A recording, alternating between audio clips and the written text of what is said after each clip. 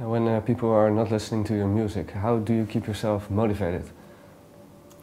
Well, you know, you don't, I don't think songwriters ever really, I mean, you know, art is more valid as it's shared and connected to, but I don't think any songwriters kind of do it, writing a song thinking somebody's going to listen to it. You just, you do it because what you do, you have the drive, you sort of can't help it. If that's what you do it. And I don't think anybody, my big heroes, like Joni Mitchell, people like that, I mean, I think they've just written, because what they do, they can't sort of help themselves to do it. So I do it because I love it and I enjoy it. And even though the last records haven't sold as well, I'm still doing it. Like I said, the break between Walking in Avalon and now is really more because of personal reasons. But you know, I've always made an album like every 3 or 4 years. I'm kind of slow, but you know. And this new album, I mean, I made Carlisle, I made the Christmas album. It's something I want to do. I'm going to make a new record because I just enjoy doing it. I don't really expect to have another mainstream hit, but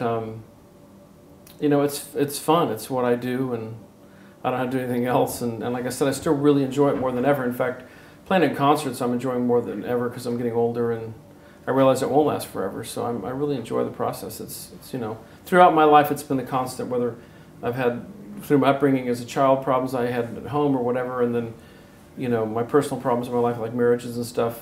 Music's always been the constant. So it's been my solace and sort of survival, so I clearly want to hang on to it and be connected to it. But it'd be great if one of the records connected again and had a big success, but it's never been why I do it, because it would be stupid to do that because there's no promise of that. I mean, I had some success, but there's so many great artists out in the world who are making music and stuff who really have very little chance of, I mean, given, you know, how remote success is for most people. They're just driven to do it, especially jazz musicians. I mean, they mostly play just because they love to play. Most of them starve to death. Okay. Why did you let yourself push into the rock corner back then by the record label?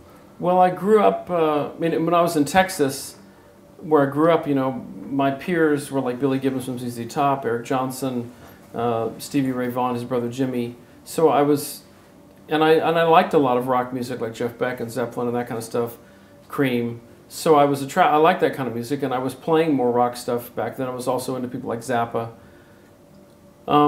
So I have, you know, I play the electric guitar and have that kind of technique.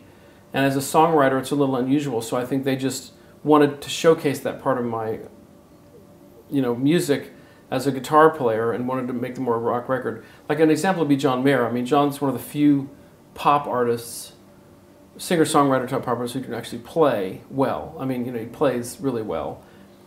And that's not a criticism of someone like a Jackson Browne or someone like that.